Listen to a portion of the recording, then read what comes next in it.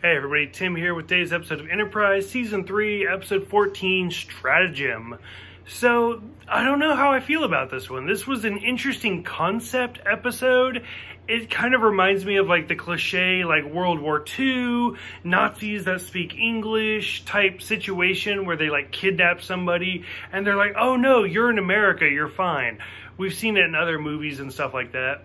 So, from the very opening scene where Archer is with Degra and he's like, oh, we've been in prison for 3 years and we just escaped.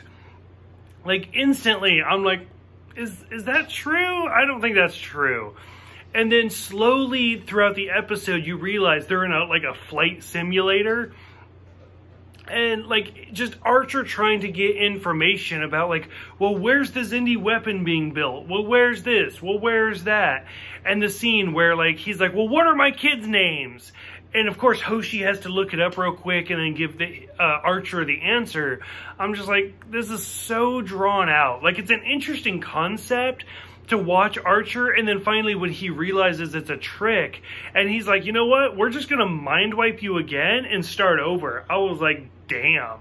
Like, Enterprise has definitely taken some, like, darker steps than they would have before.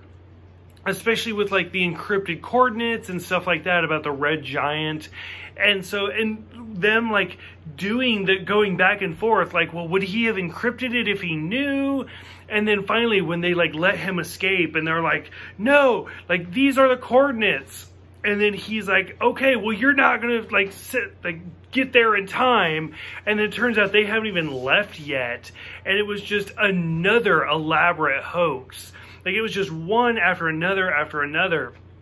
And it was a little intense to see the extent that Archer is going to find this Xindi weapon. And of course, by the time we get to the end, where he mind wipes them again for at least the third time and leaves them in their ship, like they're not even going to know we kidnapped them, and just leaves them there.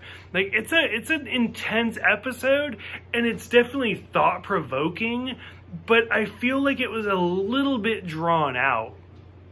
So for those who have seen it, like, were you fooled at all by Archer being in prison for 3 years?